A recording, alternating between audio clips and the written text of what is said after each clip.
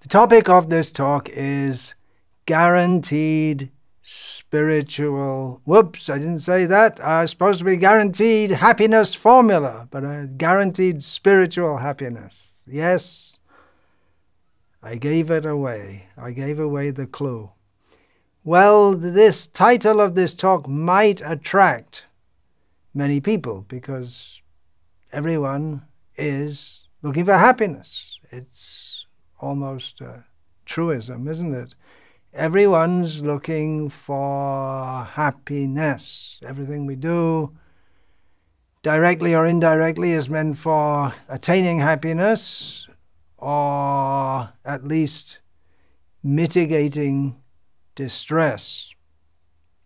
We want happiness. It might attract many people, the title, but quite likely not, because there are so many people promising happiness. Practically the world's full of advertisements and everyone's got their own ideas. Buy this, buy that, do something else, go on holiday somewhere else. People in New York see advertisements, go on holiday to Mexico, and people in Mexico see advertisements, go on holiday to New York. And the grass is always greener on the other side, but it's not. Anyway, it might attract people to listen. If you're listening, well, if you're still listening after a minute or so of waffling along, you may wonder, well, happiness? I gotta be like this. I gotta put on these funny clothes and that yellow stuff on my head. Does that make you? Is there some kind of drug in the yellow stuff on your head? No, listen on, if you will. Anyway, what I say, most people won't believe it.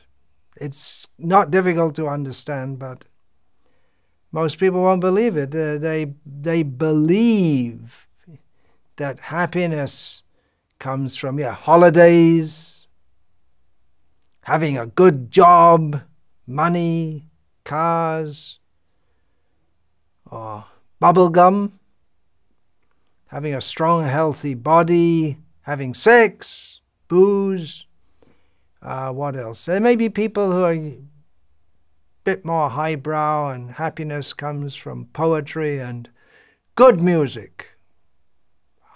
Highbrow, intellectual discussion, living in nature, being nice to others, being good. These things bring happiness. Definitely this sex, booze, filling up the belly, eating all kinds of things for the pleasure of the tongue, trying to satisfy the genitals. This talk is definitely not for people who think that happiness comes from gross sense gratification. Indulging in the activities of the senses brings happiness. That is animalistic, and it does not satisfy the soul or even the mind. We don't feel happy. This talk is about spiritual happiness. When we use the word spiritual, often people think about going and living in nature. But nature, what does that mean, nature? It means living outside the city. Where will you find nature? Virgin forest? It's not so pleasant, actually. If you really go to the real wild forest, they're untouched by man. There are all kinds of creatures out to get you, bugs and snakes, and if they haven't been killed off, various dangerous wild animals. It's hard to even get into nature. People think they're walking in nature if they're walking in England's green and pleasant land, in the hills and the dales, but it's all been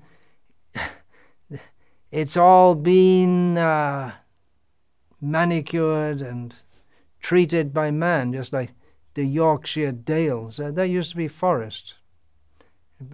Man interfered. Anyway, nature, simply to live in nature doesn't necessarily bring satisfaction. It's not spiritual. We should understand what spiritual means.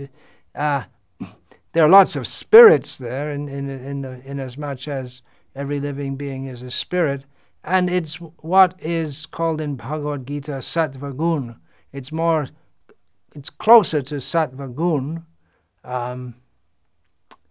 the mode of goodness, as compared to the mode of passion and the mode of ignorance. So it can help us to get in a more spiritual consciousness. And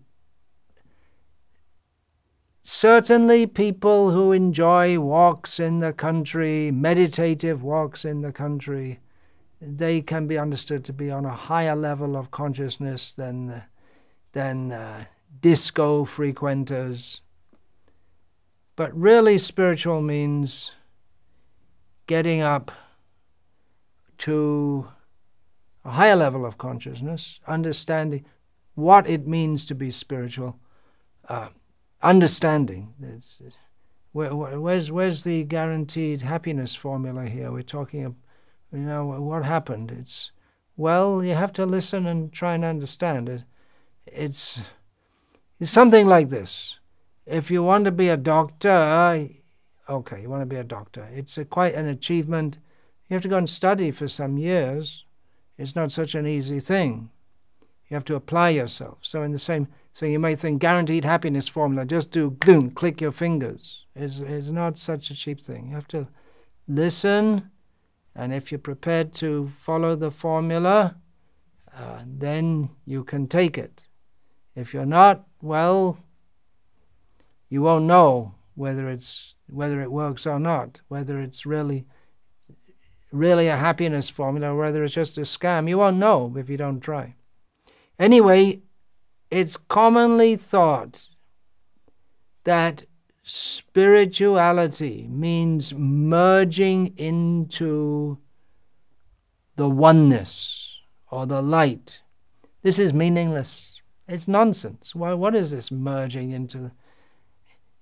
I am you and you are me and we are all together, sung the Beatles. But I am not you, you are not me, and John Lennon, I think it was he who sung it, maybe it was Paul McCartney. Anyway, John Lennon, he didn't lead a happy life. He was famous, he was talking about peace and love, but he himself for all his millions of dollars and fame, he wasn't happy. That didn't bring him happiness. You see, otherwise why was he a drug addict? He wasn't happy. Anyway, this idea, merging, that's from a Beatles song. I am you and you are me and we are all together. It's nonsense. And then the next line of that song goes, sitting on a cornflake waiting for the sun to come. If the sun don't come, you'll get a tan from sitting in the English rain. I am the walrus. It's meaningless. To say I am the walrus sitting on a cornflake, it's all meaningless. And the idea of becoming one with everything. People may think that they have spiritual experiences, but it's not a fact that we can become one with everything. Whatever that means, there's an idea that you merge into the oneness and you become God, but you don't become God. That's nonsense. God means who is supreme eternally. How can you become God? God means supreme. It's all some crazy ideas. At least we could say that people who seriously take to spiritual life, the first thing they have to understand is that actual happiness begins, the beginning on the path of actual happiness begins when we understand that trying to be happy in material life is just an illusion. It's never going to happen.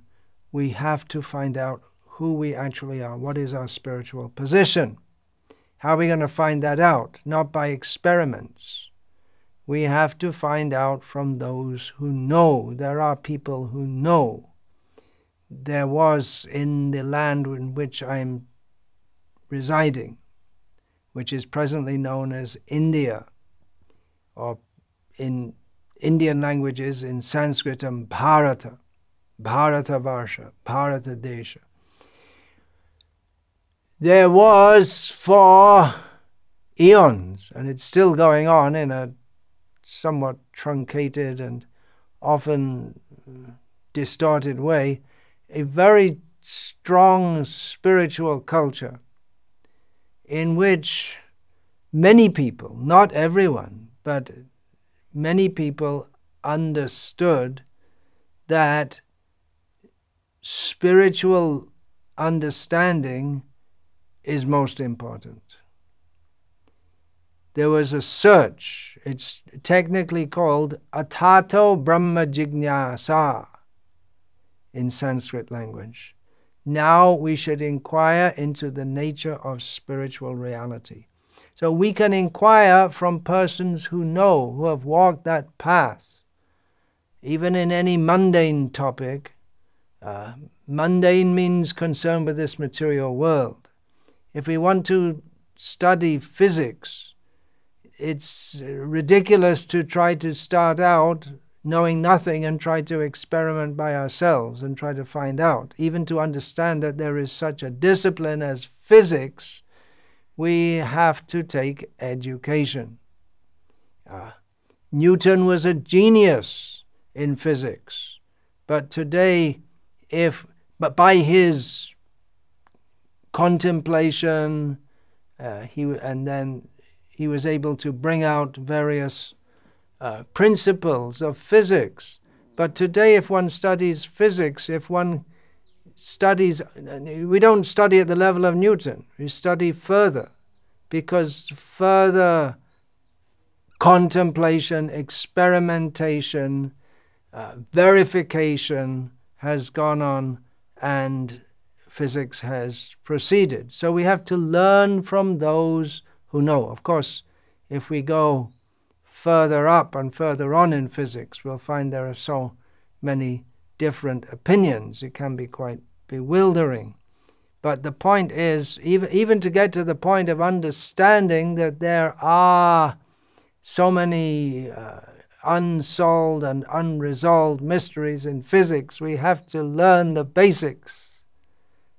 We have to learn from those who know. Even those who disagree at the higher level of physics, whether it's atomic physics or in astrophysics, and they're all linked anyway. Even those who disagree on certain things, they all agree basically on the broad body of knowledge. That's, okay, all right. Let's say that's a generalization. So similarly in spiritual understanding, we have to, if we want to go anywhere, it's just, I'll do it by myself. It's a crazy idea. It's ridiculous. We should take knowledge from those who have learned from the masters. There is verified knowledge, just like in physics, there is verified knowledge. Of course, there is a great difference between materialistic science and what we can call spiritual science, because what has been discovered in materialistic science, what is known in the present age of mankind, at the present time, has been discovered by human inquiry.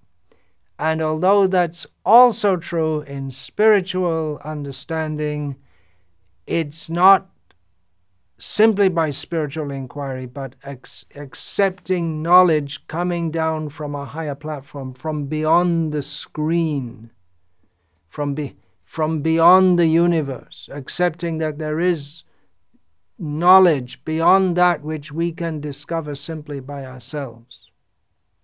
So it means to accept this knowledge, and widely accepted as the introductory book or treatise on spiritual knowledge, widely accepted as the introductory but still very highly advanced. Just like if we say an introduction to astrophysics.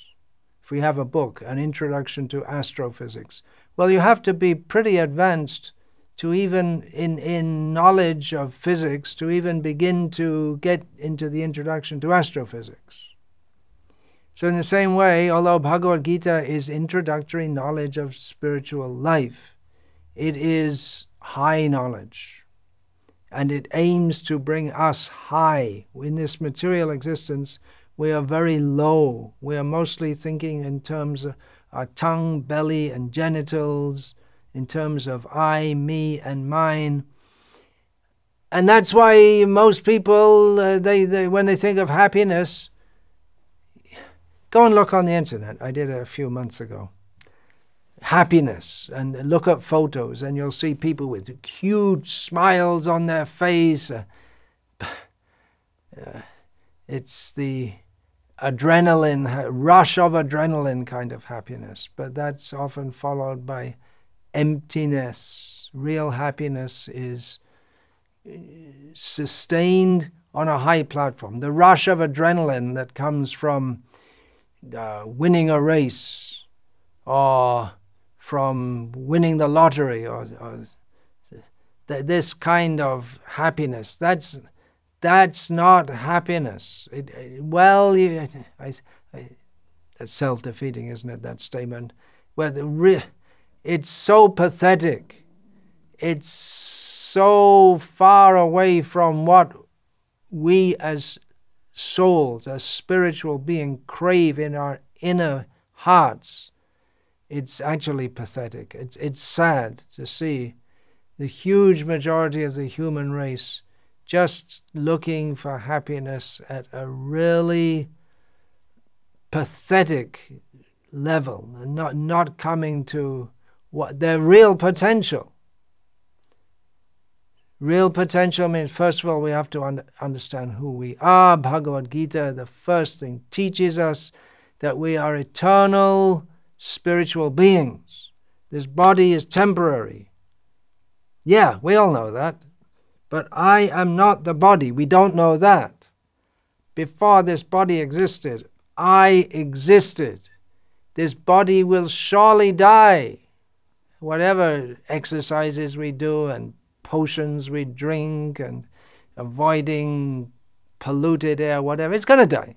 But I will continue to live. This is the first teaching of Bhagavad Gita, that we are all eternal, spiritual, living beings. We have spiritual needs. The needs of our body are temporary. We need to fulfill them, but our whole existence should not be centered simply on fulfilling the needs of the body. We need to understand the need of our soul and become situated in consciousness on the spiritual platform. According to our consciousness, at the time of death, the consciousness that we have accrued throughout life, we get future births. So if our consciousness is lifted to the spiritual platform, then we will come out of the cycle of birth and death and go to the spiritual world, which is our actual happy position. To give a mundane analogy, which is, it's not complete, but we have to give some kind of analogy to help us understand. A fish can never be happy outside water. A fish is happy in the water. Now, there's no happiness in material life, but it's a mundane analogy. The fish, once it's taken out of water, you can give him food to eat, you can give Miss Fish to have sex with, you can, whatever you give to the fish will never be happy. The fish has to go back to the water. So similarly, our nature is spiritual. The technical term for our spiritual nature is Satchit Ananda, which means eternal, full of bliss, and full of knowledge. In this material existence, we are born and we die again and again in ignorance. We have a seemingly non-eternal existence. We are ignorant of our actual position, and happiness, we find happiness in useless things which do not satisfy us because we're not in our proper position, which is our spiritual position. in the spiritual world, spiritual existence. Now, I was talking about those who imagine themselves to be one with everything, and I see there are lectures out there on YouTube on Vedanta. Generally, Vedanta is advertised as being some idea of merging into the oneness. And what I've said so far, a lot of it would be approved by those spiritualists who promote Vedanta, Advaita Vedanta, the idea that we study the spiritual knowledge which was promulgated in India with the idea of becoming one. They probably approve of much of this because what I'm saying is Satchidananda. These are just common terms, and it's technical terms, but in the Vedanta schools, these are common terms.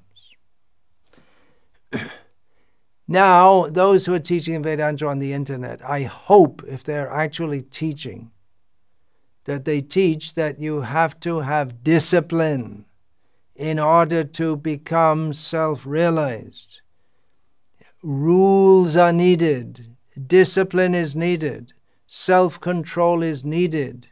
It's not simply a matter of imagining oneself to be a spiritualist.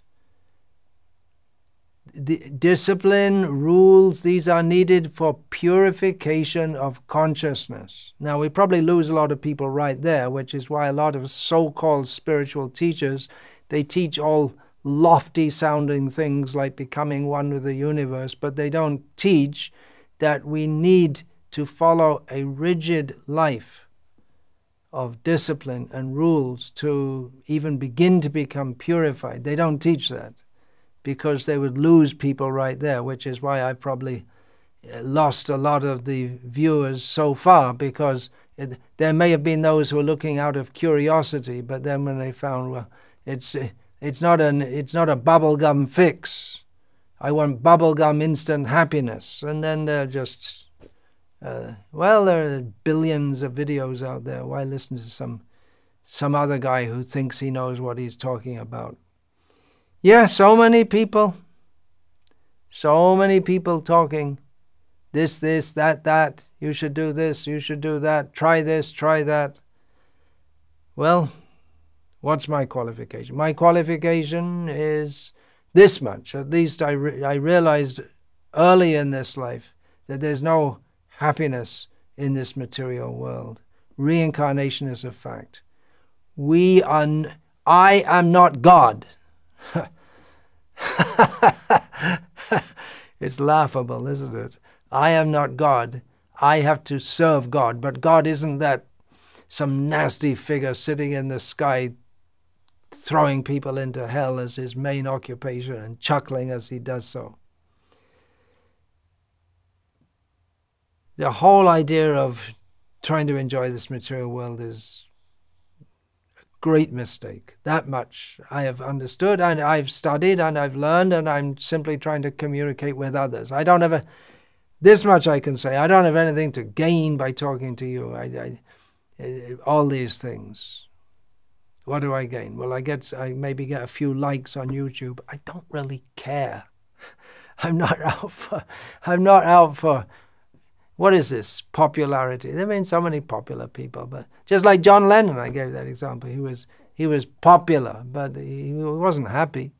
His popularity was a nuisance for him because he couldn't go anywhere without being. His fame was such that he couldn't go anywhere without people mobbing him. Oh,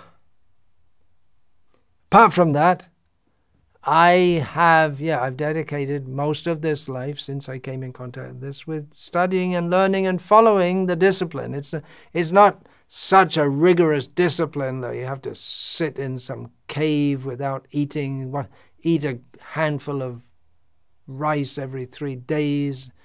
It's not such, actually it's a very happy and blissful life, but there is discipline. Otherwise, without that, it's just cheating. If someone tells you can make spiritual advancement, but they don't tell you, you have to follow some basic rules, such as no meat eating, no illicit sex, no intoxication. If they don't tell you these basic things, then basically they're cheating you, that's all. Because you can't indulge in sense gratification and at the same time make spiritual advancement.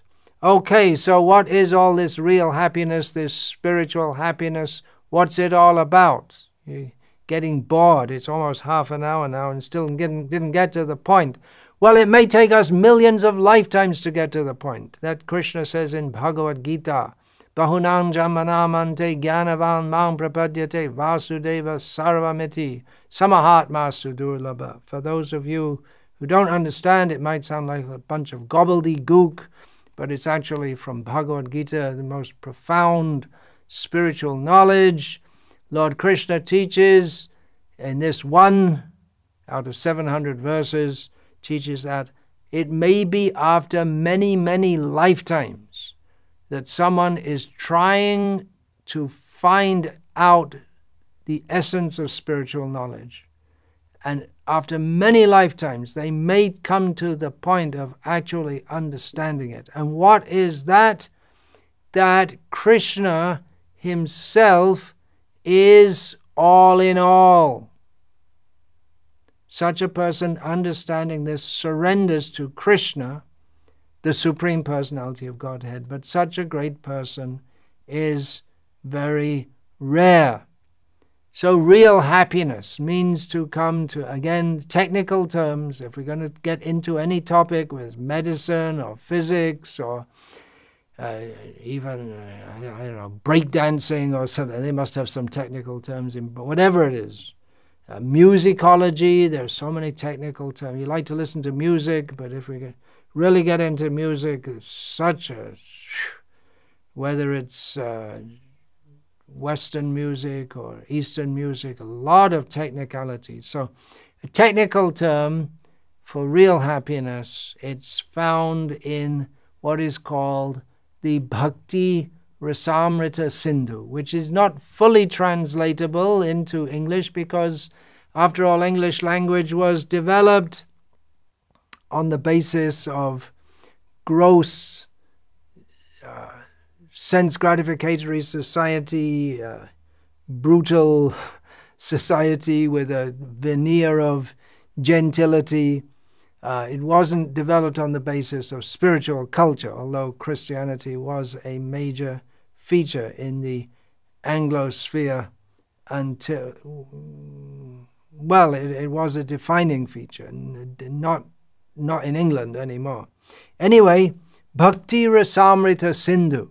This term means the ocean, an unlimited ocean of nectar, bliss, beyond death. The nectar that derives from, and we say the word bhakti, and then we could spend days discussing what means bhakti. Bhakti means that the unlimited ocean of the nectarian bliss on the platform of deathlessness, beyond birth and death, that derives from the feelings that arise in the heart of someone who is absorbed in pure devotional service without any personal motive, simply giving themselves in love to Krishna. That's all summarized in the term Bhakti Rasamrita Sindhu. Happiness means love.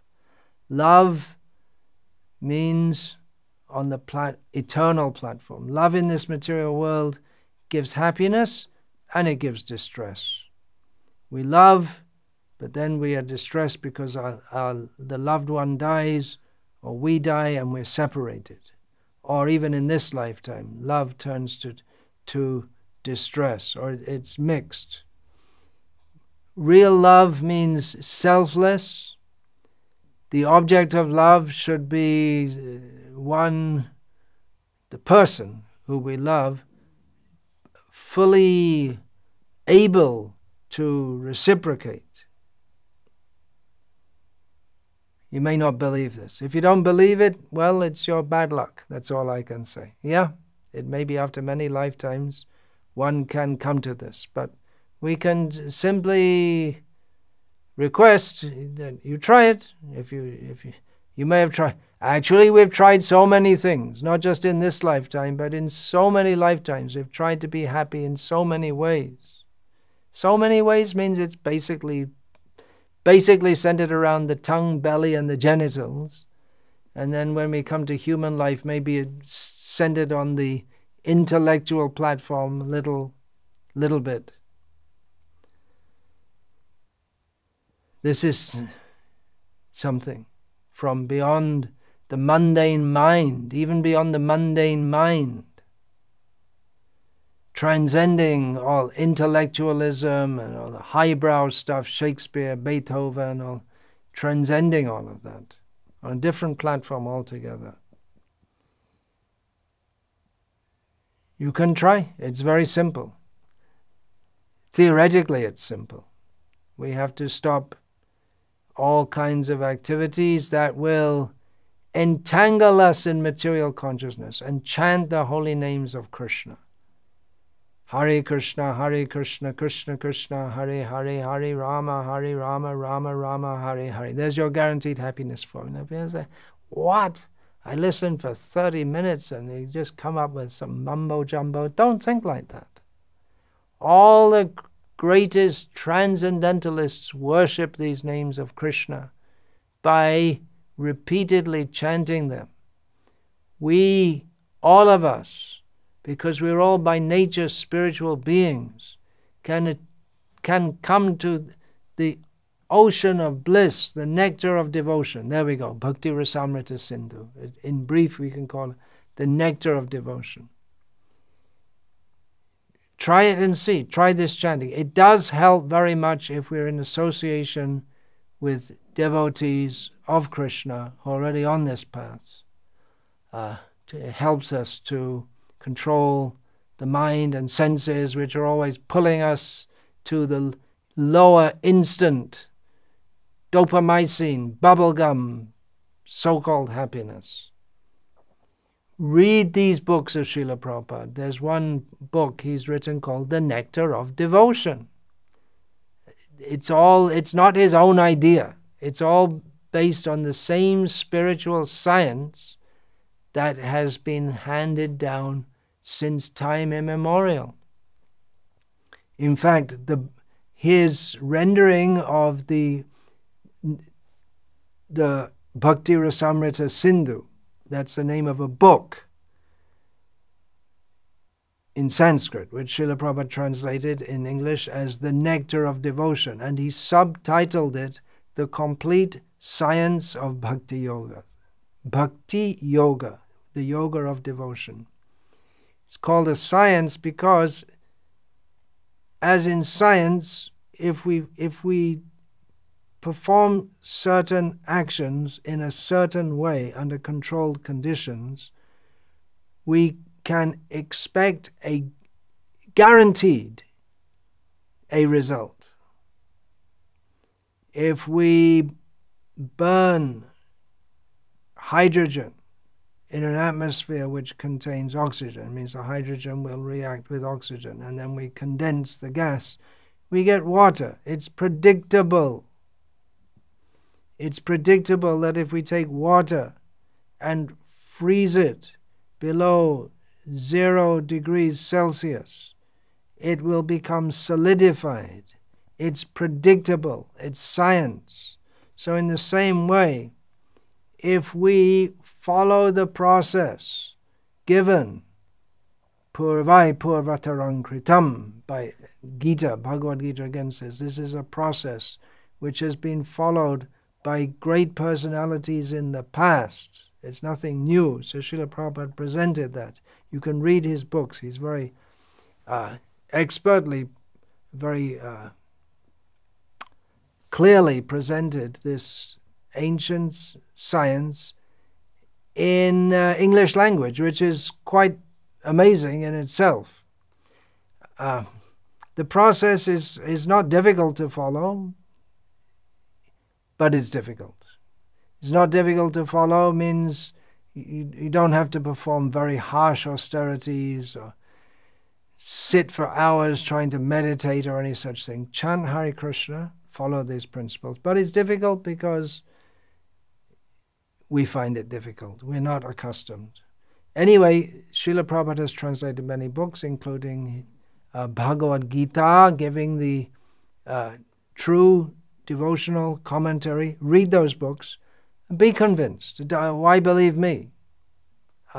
I'm just one, but read those books. That will help you.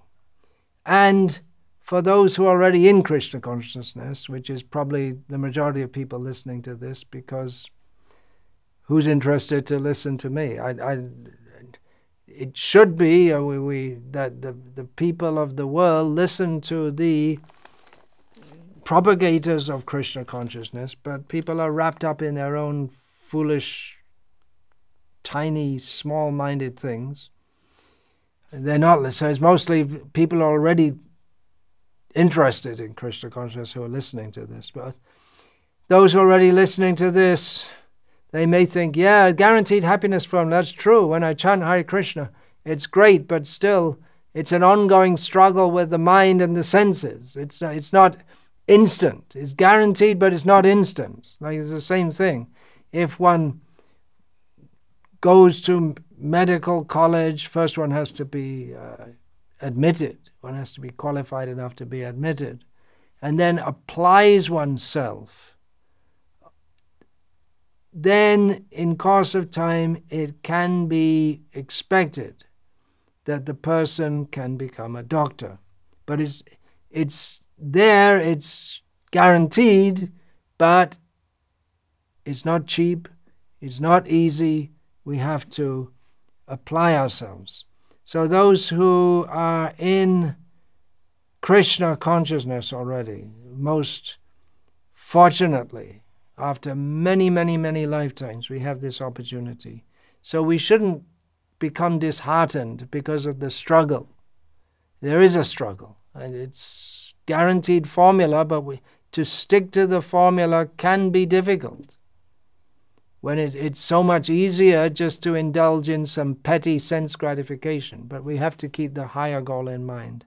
And we have to get charged up with the hope, the prospect that yes, I'm on the path back to Krishna, back to Godhead.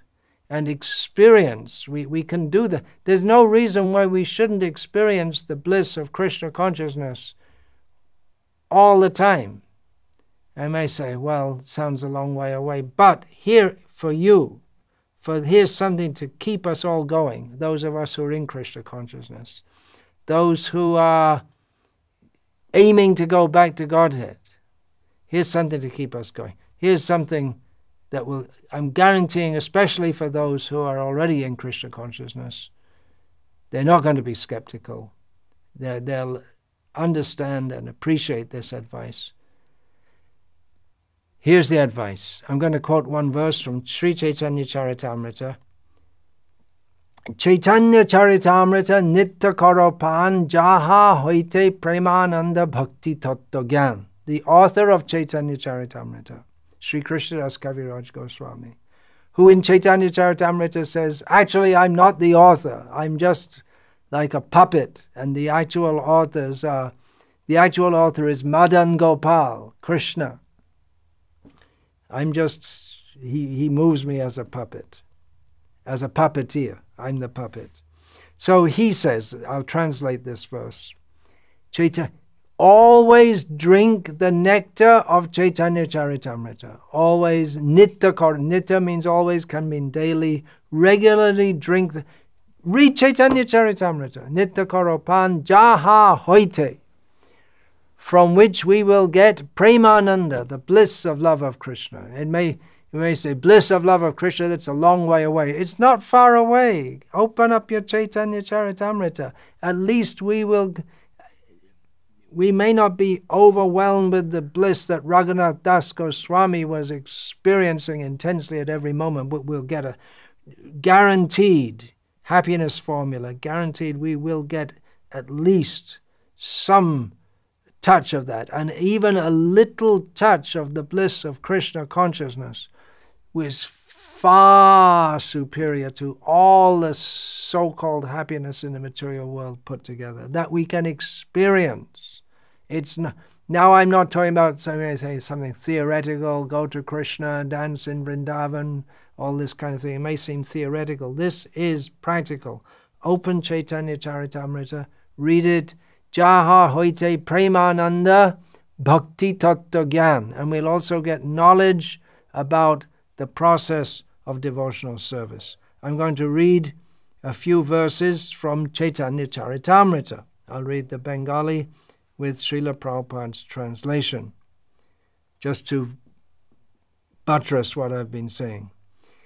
Krishna Lila Amrita Shah Tar Shata Shata Dha Dashtike Bahe Jaha Hoite Shai Chaitanya Lila Hoy Sharobar Akhoi Manohangsha Charaho Tahate. The pastimes of Lord Krishna are the essence of all nectar, and that nectar is flowing in hundreds of rivers in all directions. The pastimes of Sri Chaitanya Mahaprabhu are an eternal reservoir, and one is advised to let his mind swim like a swan on this transcendental lake. Bhaktagan Shunama Doina Bachan. This is the author saying, listen, I'll tell you one more thing. Very humbly, I'll tell you one more thing. He goes on to say, Krishna Bhakti Siddhanta Gan Jate Prafula Paddaban Tar Madhu Kare Ashadan Prema Rasha Kumudbane Profulito Ratridine Tate Charao Mano Bringagan. Devotional service to Krishna is exactly like a pleasing, jubilant forest of lotus flowers wherein there is ample honey. I request everyone to taste this honey. If all the mental speculators bring the bees of their minds into this forest of lotus flowers and jubilantly enjoy ecstatic love of Krishna day and night, their mental speculation will be completely, transcendentally satisfied.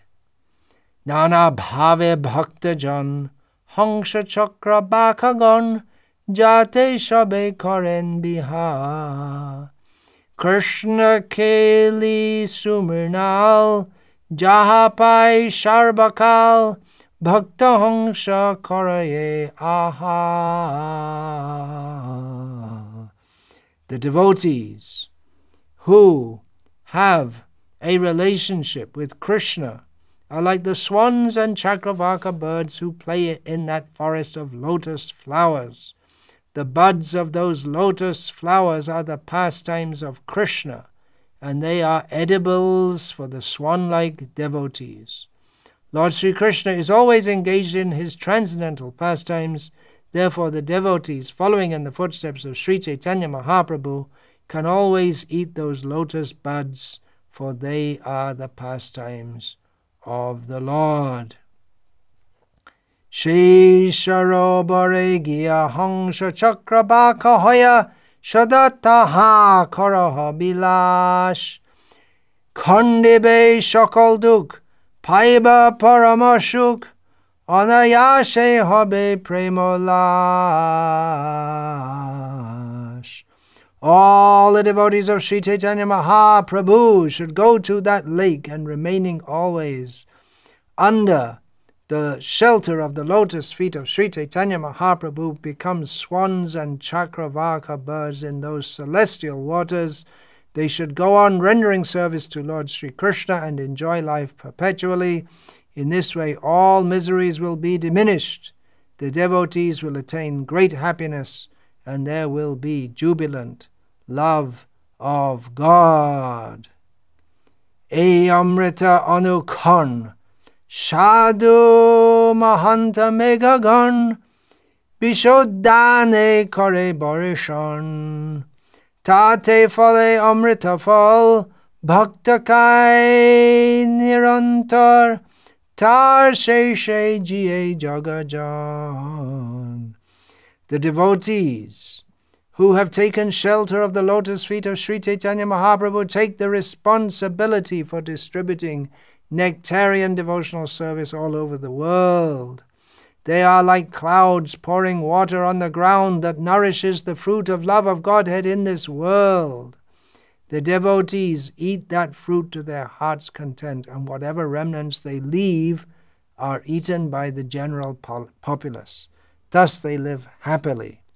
Chaitanya Lila Amritapur, Krishna Lila Shukarpur, Duhe Mili Hoi Shumadhurja, Sadhu Guru Prasade Taje Ashvade, Shejane Madhurja Prachurja.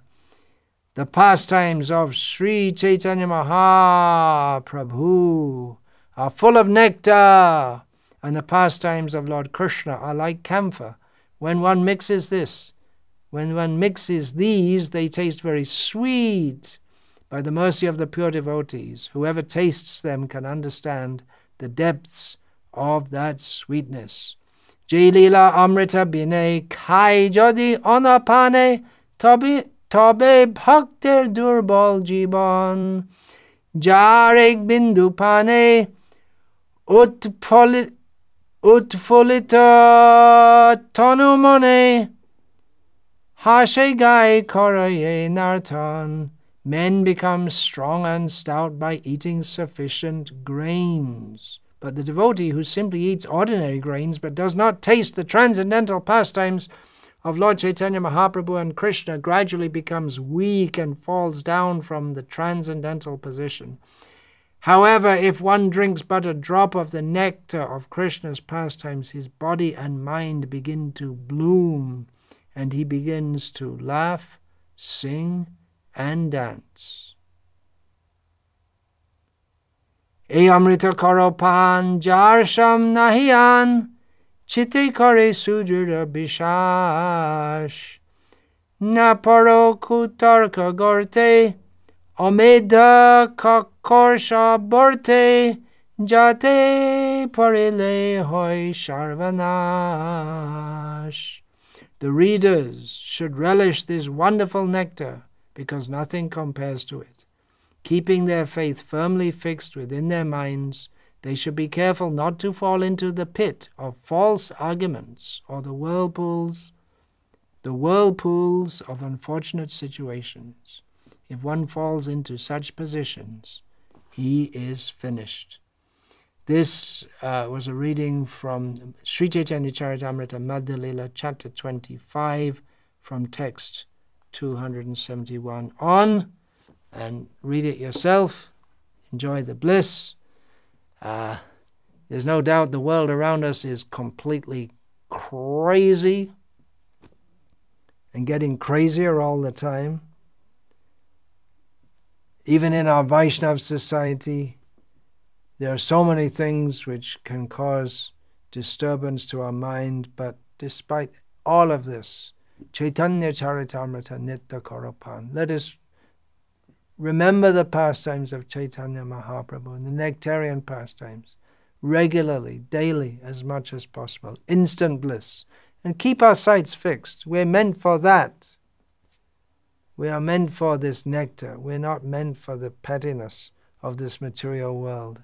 Study Chaitanya Charitamrita. At least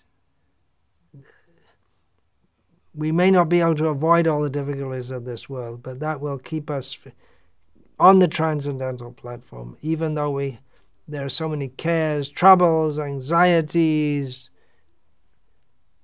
By the grace of Chaitanya Mahaprabhu, we'll be lifted up and above that. And if we remain in this consciousness, thinking of Gaura, Chaitanya Mahaprabhu, Sri Krishna, Chaitanya Prabhu Nityananda, Shadvaita Gadadha, Shivasadi Gaur Bhaktivinoda, then surely Yang Vapi Smaran Bhavam Tyajanteva Kalevarang Tang Tame Vaiti Kontaya Sadatad Bhava Bhavitaha.